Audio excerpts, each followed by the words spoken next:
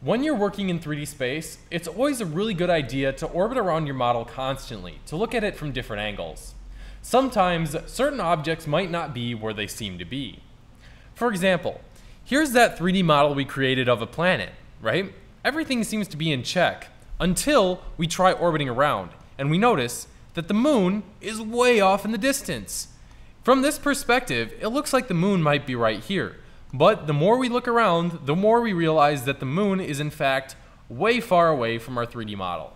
It's really easy to get tricked up, especially if you're only looking at things from one angle.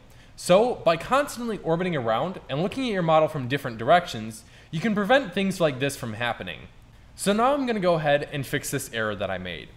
I'll start by selecting our UV sphere and moving it closer to the planet over here by dragging the red arrow. I'll then reposition the camera so I can get an idea of where this is in 3D space. We'll move it in a little bit on the y-axis and in even more on the x-axis. Now we can see that the planet is within that kind of gravitational reach of the planet where it was when we first created this 3D model. Of course, now it's too big because it was way off in the distance before, so we'll scale it down just a little bit so it looks more like a planet. And then by deselecting everything, we can see that our model is now fixed and everything is where it should be.